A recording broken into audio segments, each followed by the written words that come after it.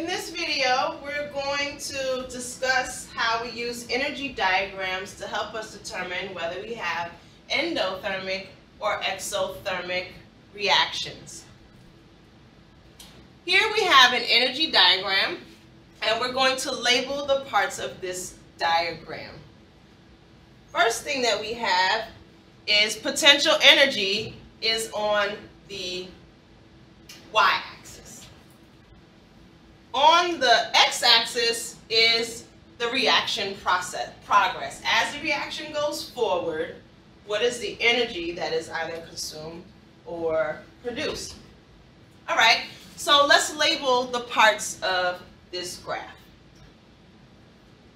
Here we have the potential energy of our reactants, which we have on the left-hand side of the graph. We have the potential energy of our products on the right-hand side of the graph. The energy that is required for the reactants to begin to form product is what we call the activation energy. And it is the difference in the potential energy from the reactants to what we call the, what we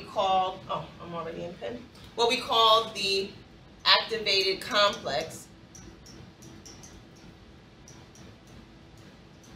or we can say it's the reaction intermediate.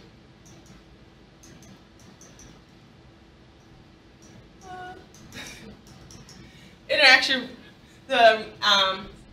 intermediate. So there's an intermediate phase in a reaction where atoms are close enough to each other to shift electrons and rearrange, and that's where we need the activation energy to take us from our reactants to this stage. Okay? The difference between the potential energy of the products and the reactants is going to be our delta H of the reaction. And from our previous video, we stated that the delta H of the reaction is going to be the potential energy of the products minus the potential energy of the reactants. Let's take a look at the difference between endothermic and exothermic reactions. If you remember from our previous video, we mentioned that in endothermic reactions, energy has to go into the system, and we have a positive delta H, whereas for exothermic reactions, we have a negative delta H and energy is released. So let's take a look here and determine whether energy is either released or absorbed in this reaction to help us determine if this is an endothermic or exothermic reaction. Well, let's give some arbitrary numbers for our products and our reactants. Let's say this is 10, we'll say kilojoules, and here we have 100 kilojoules. So remember that H is still the potential energy, enthalpy is potential energy. So if we take a look here, we know that delta H is going to be the energy of the products minus the energy of the reactants, which would be 10 minus 100, which gives us minus 90 kilojoules, just based off of our arbitrary numbers that we've given.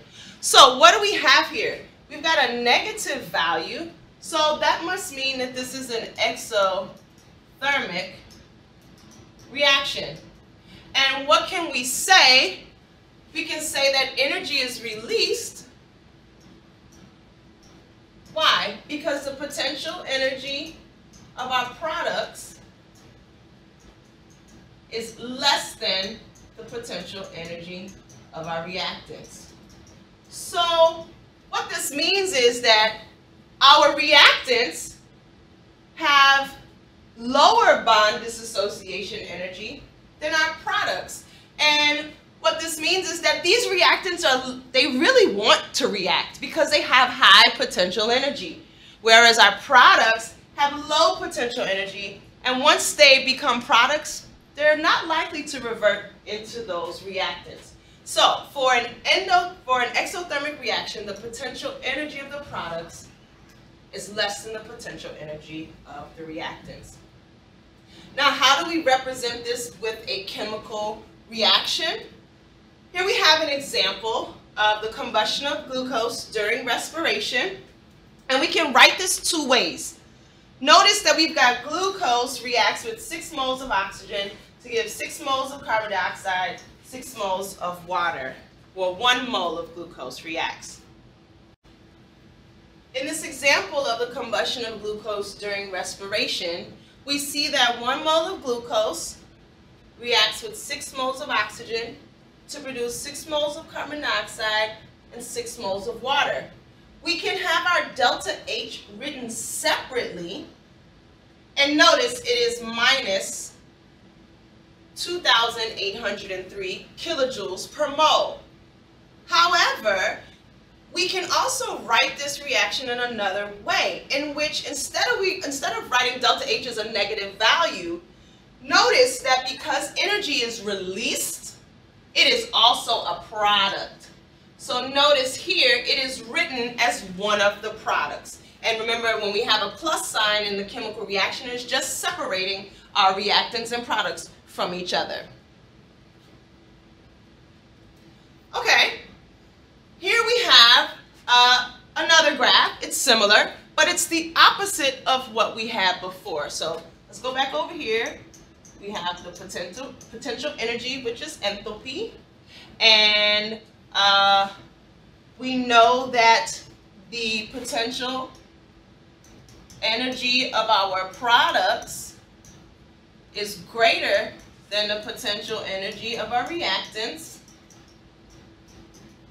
So if we were to subtract the two, we would have a positive delta H, right? So using those same arbitrary units, we have 100 kilojoules minus 10 kilojoules, which gives us a positive 90 kilojoules. So this is an endothermic reaction because our delta H is positive. Looking at an example of how we would write the chemical reaction, we have the glucose production during photosynthesis. So notice that in our previous slide, we had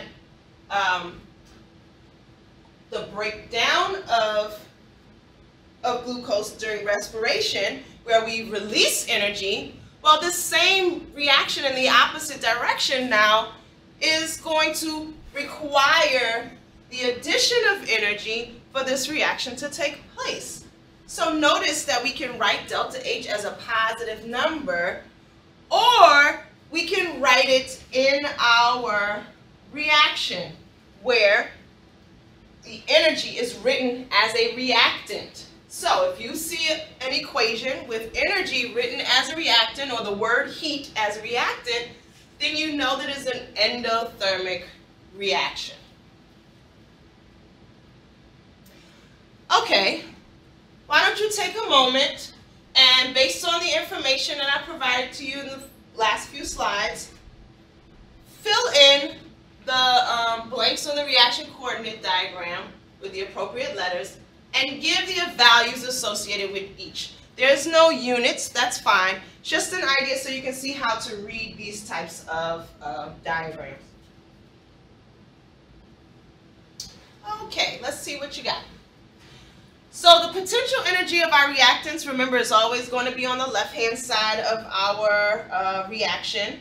And the value of that is 0. This could be calories, kilojoules, joules, it doesn't matter. We're just looking at how to read these graphs. The potential energy of the products are always going to be written on the right-hand side of the reaction coordinate. And if we were to go across, we can see that that value is 60. The delta H of our reaction is going to be the difference between our products and our reactants. And if we calculate what that is, our products are 60, our reactants are 0, then the delta H of this reaction is 60. Last, the activation energy is always found up here at the top hump, and that is the energy required to start this reaction, and it always comes from, the energy is from the reactants to the activated complex, and we're going to have 120 as a value for our activation energy. Is this reaction endothermic or exothermic? Endothermic. Why? Because our potential energy of the products is greater than the potential energy of the reactants.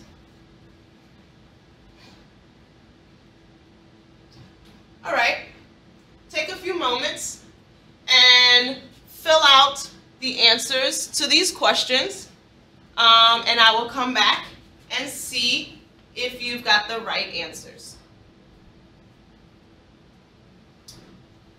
Okay, let's check your answers.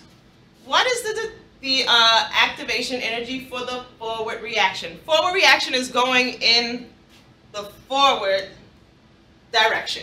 So that activation energy would be 80 minus 52, which gives us a positive 28 kilojoules per mole.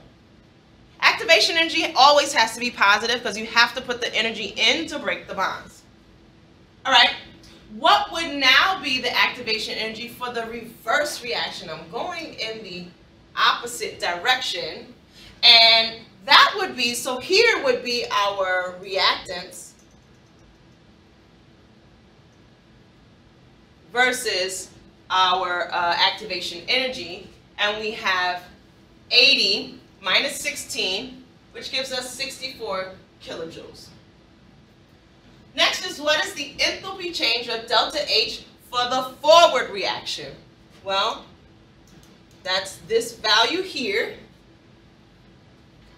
Let me write that in. Delta H forward. This was activation energy reverse, and this is activation energy forward. All right, so we can say that the delta H for the forward reaction is going to be the products minus the reactants, which is going to be 16 minus 52 gives us a negative 36 kilojoules per mole. What if we're looking for this change in the reverse reaction?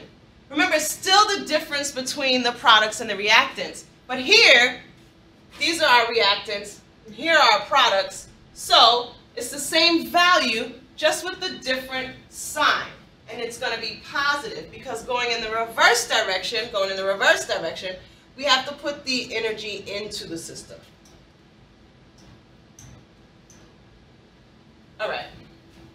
So what can we say about the forward reaction? Is it endothermic or exothermic? The forward reaction is exothermic because why?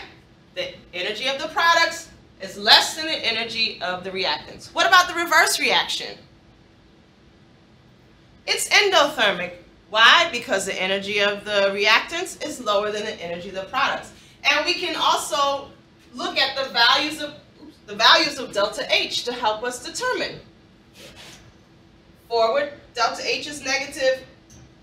Reverse, delta H is positive. Now, what we didn't discuss in terms of endothermic and exothermic reactions is that exothermic reactions are generally favored, meaning that reactions that release energy are more likely to be spontaneous and happen on their own, and they are more a favored reaction. Whereas in a reaction where you have to dump a bunch of energy into it, that's not favorable. Remember, everything in the universe wants to have the least amount of energy that is required for a process to occur. So the forward reaction is going to be favored because it is an exothermic reaction. All right, here I think it's important for you to draw an energy diagram so that you can see how you how you end up calculating or figuring out what the values are for the potential energy and the delta H. Let us begin by labeling our axes. We know that on the y-axis it's going to be potential energy. Let's give it some values, kilojoules per mole, because that's what our values are given in up here.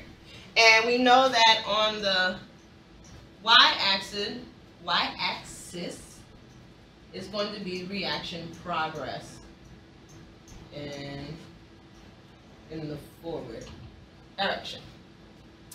Okay, well, being that our values range from, our reactants have to be at 250, we need an additional 100 kilojoules to make our activation energy, and our products are at 250, we can use units of 100 to make our hash marks on our graph. Let's see, 200, 300, 400. Want to make them about as even as possible. I think I did a pretty good job. And now let's put our points on the graph that we need. So it says the potential energy of our reactants is at 350 kilojoules. So our potential energy of reactants starts there. The activation energy is 100 kilojoules. Well, that means that I have to add 100 kilojoules into our reactants. So let's say that's about 450. So our activation energy has to come up to about there. And then we have our potential energy of our products, which is at 250 kilojoules. So we can say our reactants, our products go about there. So is this reaction endothermic or exothermic? Well, what can we say? The potential energy of our reactants is greater than the potential energy of our products. So that means that energy is released, and we have an exothermic reaction. Let's verify that by determining what the delta H is. Well, delta H is going to be the difference between products and reactants. So we've got our products are at 250 kilojoules per mole, and our reactants are at 350 kilojoules per mole. So our delta H is going to be negative 100 kilojoules per mole, and that helps to verify that we have an exothermic reaction.